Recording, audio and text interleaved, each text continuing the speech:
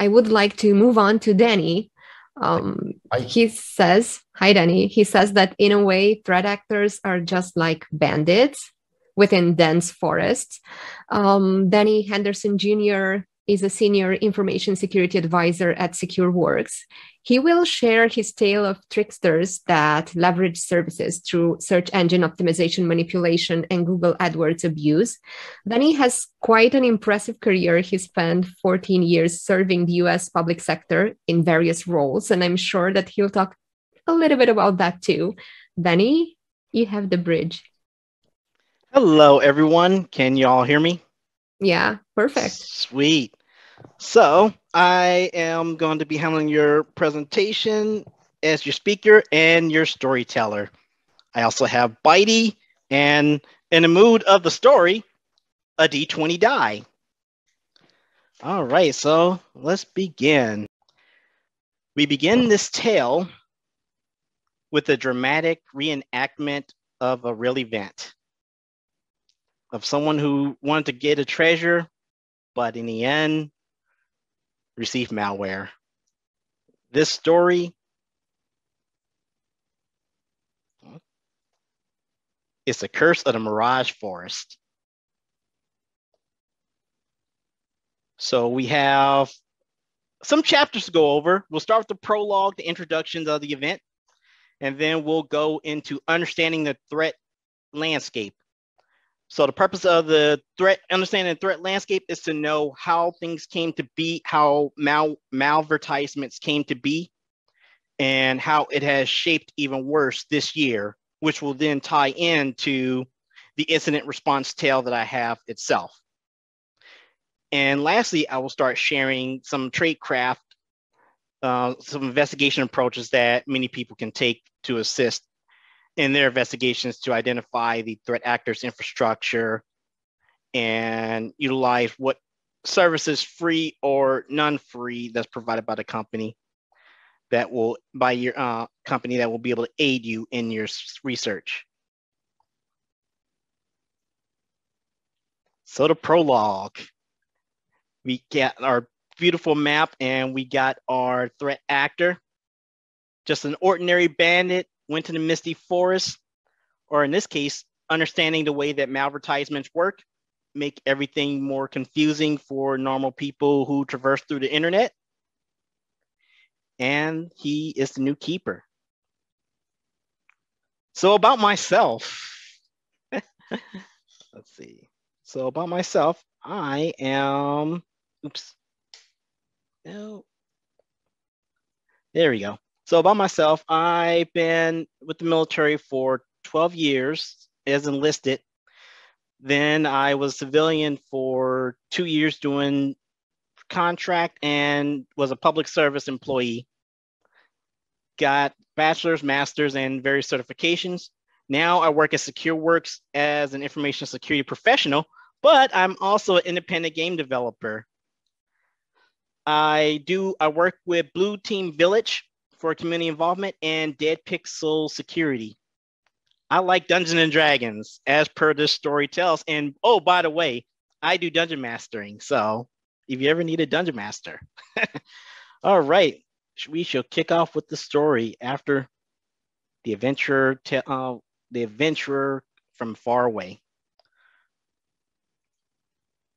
So the main purpose of this is to understand the threat environment, how everything came to be.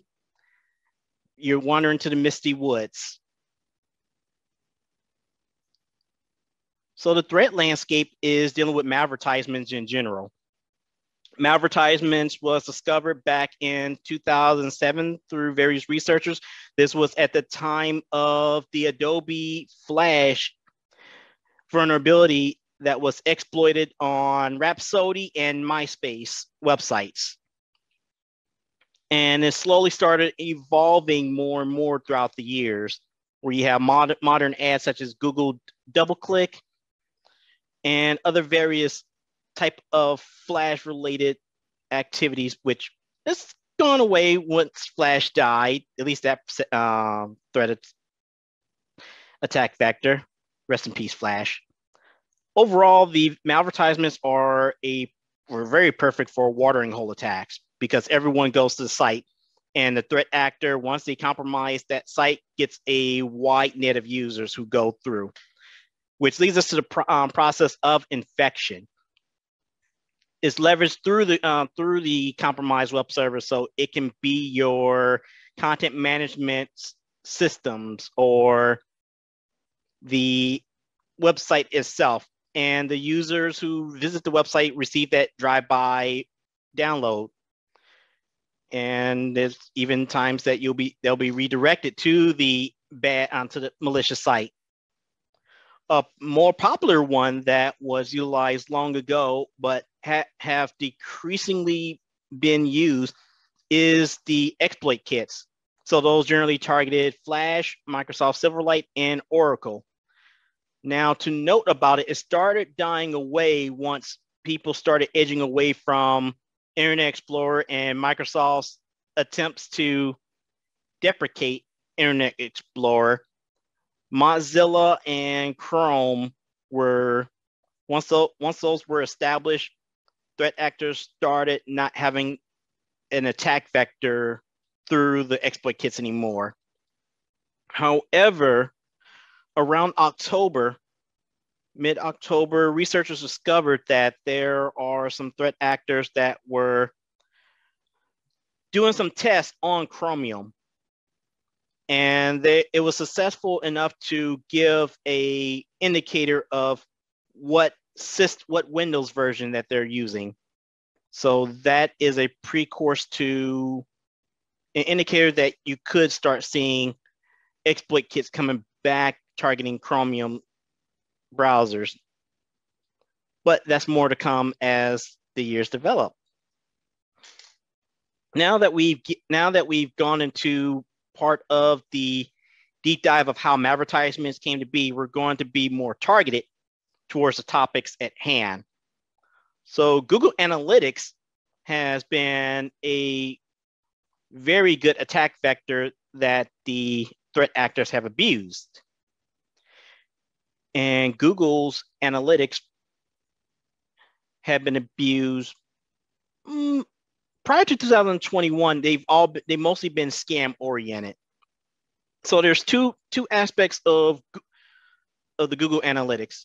One of them, this one is not just to Google, and that one is the search engine optimization. Now, web developers love using it because it helps get their websites exposure. And more exposure the website gets is better for the analytics, puts their pages on the first search. Threat actors saw the same thing, hence why they started using it around for a couple of things. The most infamous one that happened this year was the bootloader, which was a JavaScript-based rat. So it was leveraged when the threat actors compromised mostly WordPress or any other content management system as a delivery mechanism. Now, when visitors would visit those websites, there's a JavaScript that would do analytics to see what the IP address is, what type of browser they're using, and so forth.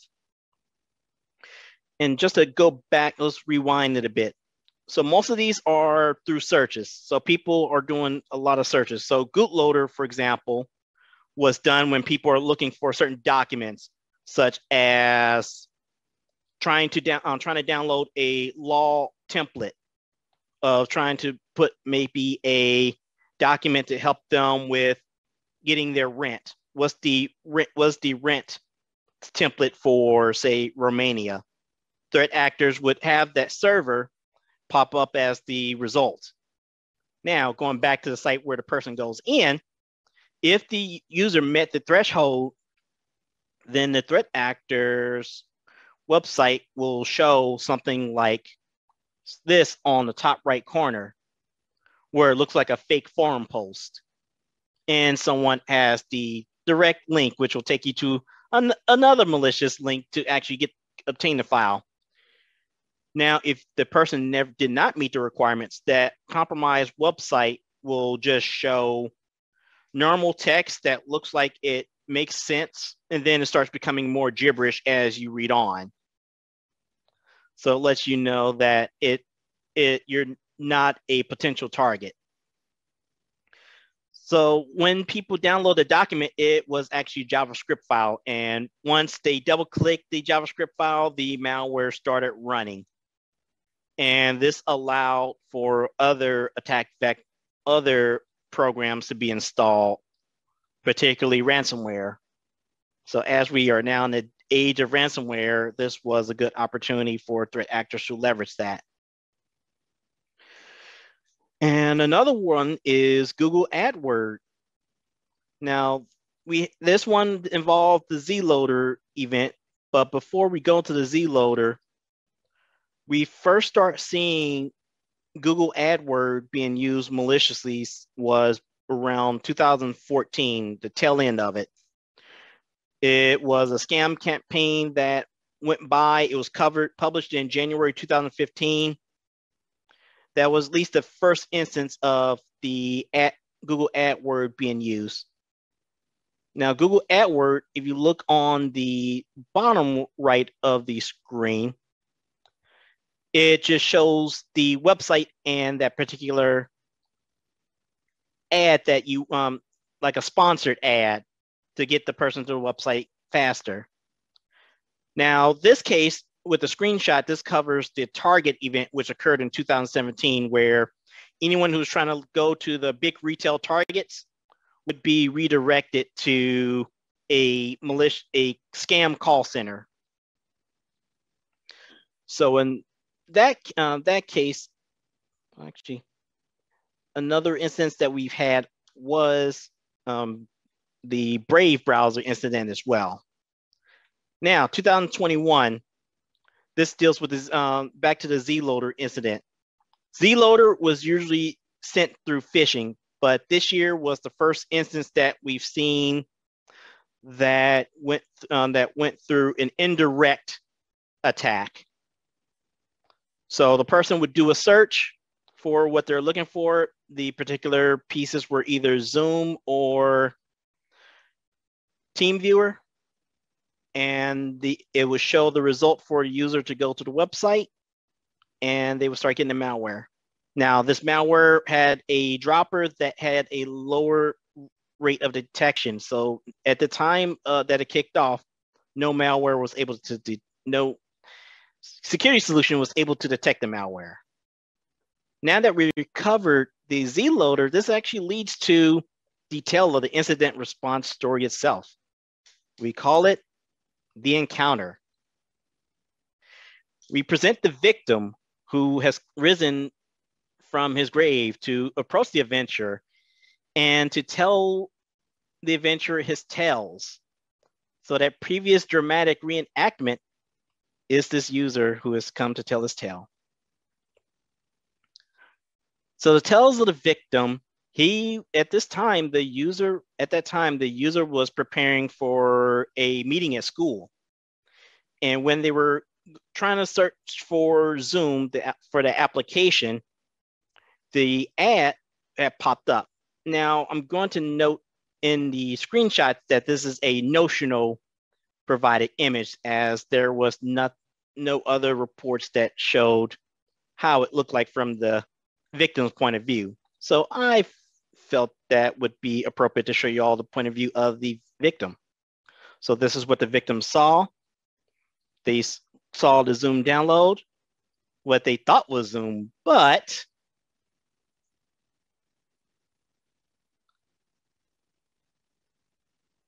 what they did not catch was the trap. This led to a critical failure in their perception check. They did not know that they were the victim to malware. So once the user in that file came in the form of an installer. So once they used the Zoom installer, they started going into installing it, of course. So once it started installing, it loaded multiple packages. One of those packages also includes the Atera agent, which was used as a backdoor. One of the scripts that ran, or one of the first functions that the malware did, was run a PowerShell script to disable Windows Defender. So once it disabled the Windows Defender, it started adding its additional payload. And one of those payloads was Cobalt Strike. Cobalt Strike being used. Now I highlight this in black because this one triggered an alert. The threat actor, he was there for about a couple of days, and he had intermittent connectivity due to being off due to the user, the victim, being off of the company resources. So he was off the VPN that it was used to connect to the company environment. So the threat actor had to just live in the guy's LAN in his own personal network for some time. But once he got access again, he used a couple of tools to start enumerate the environment. He used AD-Find to enumerate the users, the computers, the organization units, and the shares. He had a lot of information from that. Then he tried to use the invoke ShareFinder PowerShell script to enumerate the shares, which when we found that out, or when we uncovered that, there was no information from that host. So that one looked like it was unsuccessful. Now we go into the hero's turn. So back to the part where I highlighted earlier that there was a Cobalt Strike signature. We reviewed our security solutions to further investigate any previous activity that followed that. So once we started drilling in and getting our findings, we were able to confirm the threat. Roll initiative. Once we rolled our initiative, we had our party. One of the first instances that we had to do was isolate the host. However, we ran into the issue that at the time, the user system was not connected in a way that we could isolate it. So we pass it off to the next team that's in our 15, the network team. They had to use the network access control to completely remove the person from the network. Once that system was off the network, we worked with the identity access management team to have the user's account disabled. So we're able to, through that point, we were able to isolate the host, prevent the threat actors from having his turn in initiative. However, there were a couple of questions after this encounter. 1, how far did he get in? 2, was there anything else compromised? 3, how much information did he have? So we had to work with the compromised system that was confirmed to be able to get further information. So this goes into the analysis phase. And this is what's considered post encounter. So we had a lot of other teams to work with. We stood up a bridge, brought up the stakeholders.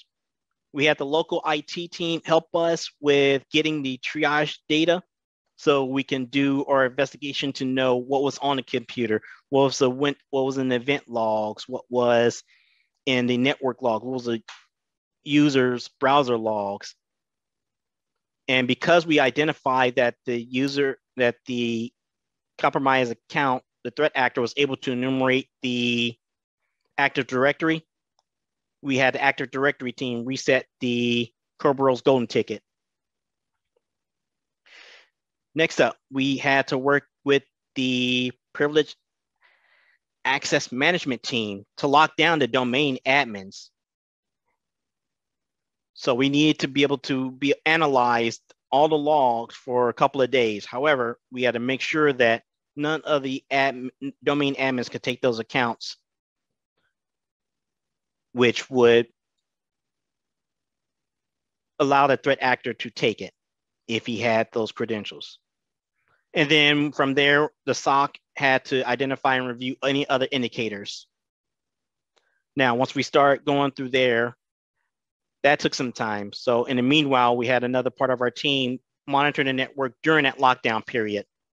So one part of the team was to focus on any domain admin activity because some were allowed because they need to do some specific work, while the others were to analyze all the artifacts that they found. The good thing was that only one of the systems was compromised. We eventually found another one, but it didn't install the malware. So that one thankfully was not compromised. But overall, it was only scoped to one system. And we were able to establish that the threat actor did not get in. So once the analysis period ended over that lockdown period, operations were allowed to resume on a big scale, but we still had a lot of work to do to analyze everything that happened.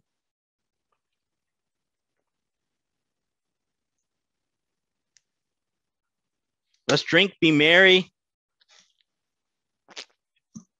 This is where we get to share some of the tradecraft on investigation approaches. How do we find the infrastructure of the bad guy? How do we find everything during that triage point?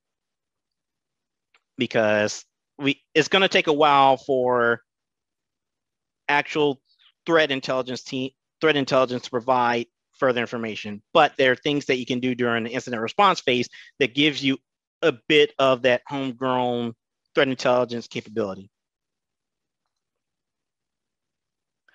So during the investigation, we had the preliminary artifacts that was found during the triage period from the local IT team. So earlier I mentioned the event log, browser logs, and so forth. We had some leads of what the person was going to. We have one of the domains is not going to be listed on here because it's too long, but you'll see that in a bit. But the file names was the Zoom installer and the TIM, which was the Z-loader itself. Now that installer, I was given an MD5 hash. We were given an MD5 hash and we reviewed it. The screenshot below was of that MD5 hash, but it did not say Zoom, it said Team Viewer. So upon initial look, because everyone was still like trying to figure things out, it was almost written off as, okay, that's just a regular Zoom installer. But then you look at the domain that it was pulled from, which was a Teams dash viewers.site, which matched the same way as the Zoom video.site. Those were not legitimate. So we started understanding that this was not a legitimate software. So I'm also going to note at that time, so this image was recently, but at the time, this was marked as clean. So there were no malicious indicators, though there was some community comments at the time. So we started tracing around from the site to other domains that were connected. Now, unfortunately, with finding the associate domain for the ITW URLs, that requires an enterprise account, but you can still see what it communicated to and the name from the free version. Next up. So this was the long one that I mentioned earlier. This was where the person went to the initial URL to make the down when they went to the zoom.com through Google search. This is what it led to. And then the downloader was from the next site. So we use Whois to find the indicators. There was some commonalities during the infrastructure search from the registrant name, who they registered to, the email, phone number. We start getting the pattern. And in that pattern, there was also the creation date. So at the time, this was around September the 7th through 9th. So we start seeing that the infrastructure registered on the 26th of August, and another one prior event was on the 18th of August. So we started to understand that there was infrastructure set up a week or so prior. And then this one was stood up the day before the compromise, which was a Cobalt Strike 2 server. That's why this one's different.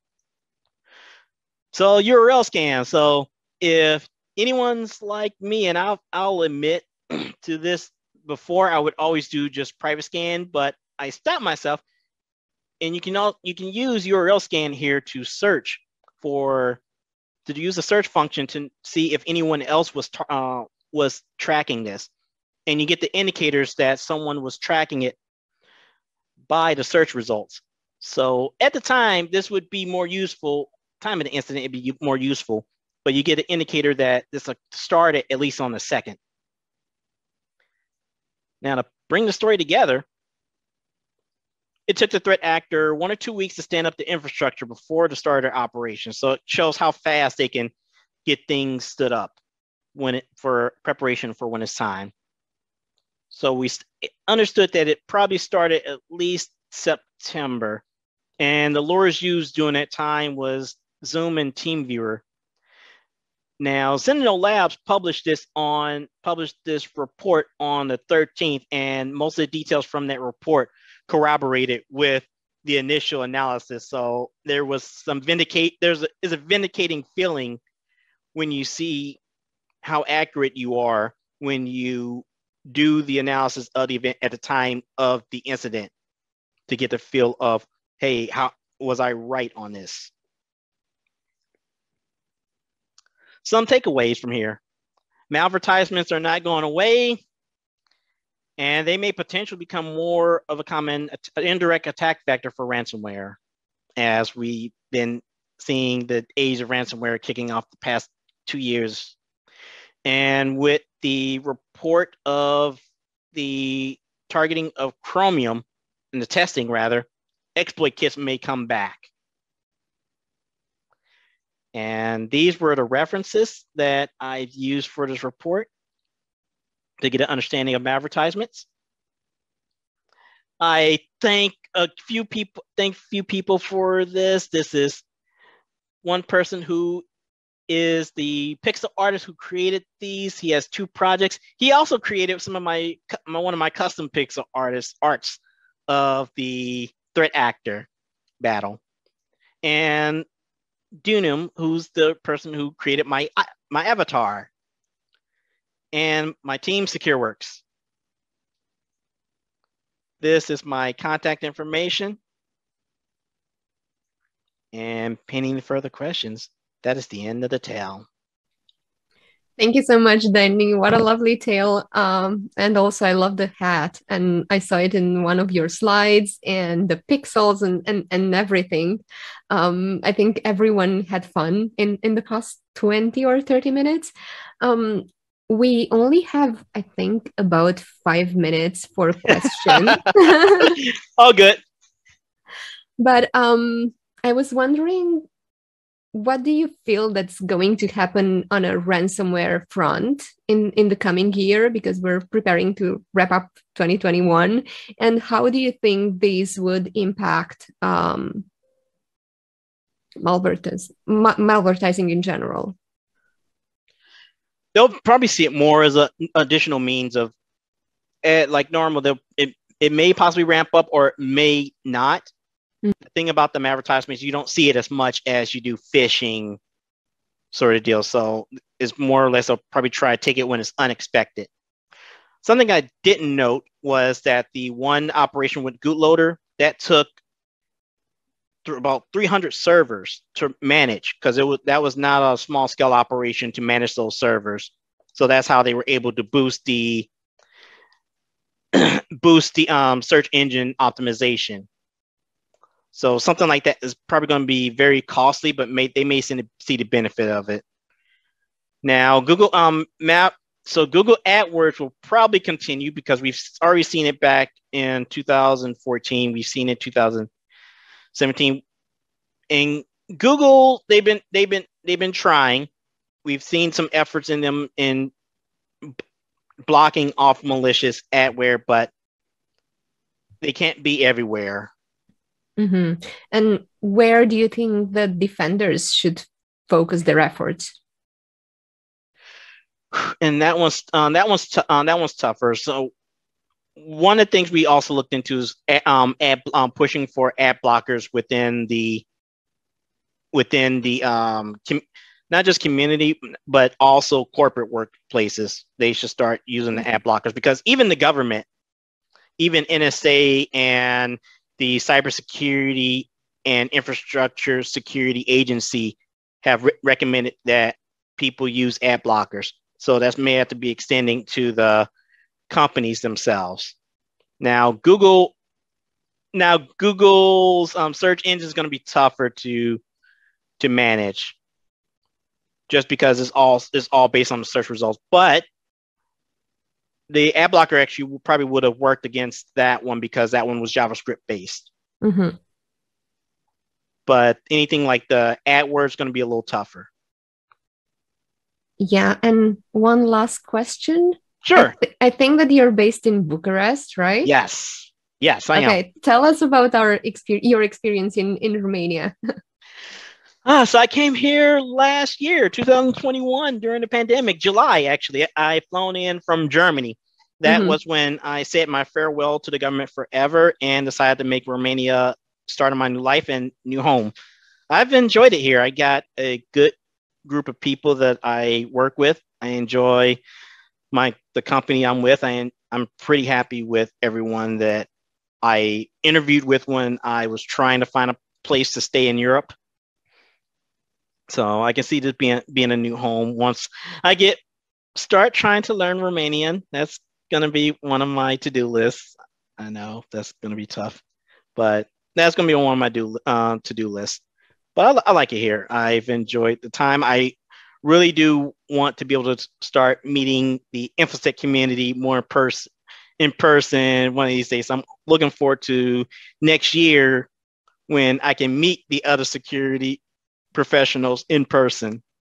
Yeah, but your team, as far as I know, is fantastic, and you won't get bored just by talking to them. What do your friends?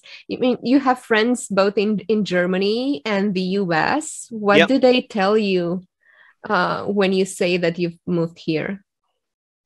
Most of them are used to it, because I lived in Japan, I lived in Korea. Part of my military life was being everywhere around the world, but doing it as now a non-government person is usually fun trying to sync up with them, because some of the folks I work with are also part of my game development team. So I have to sync with their time zones in the US. And my friends in Germany, they want me to come visit them again soon. I do miss them. They close friends of mine. So they said like there's a place for me still. That's great. Thank you so much for being here with us, Danny. And we look forward to meeting you in person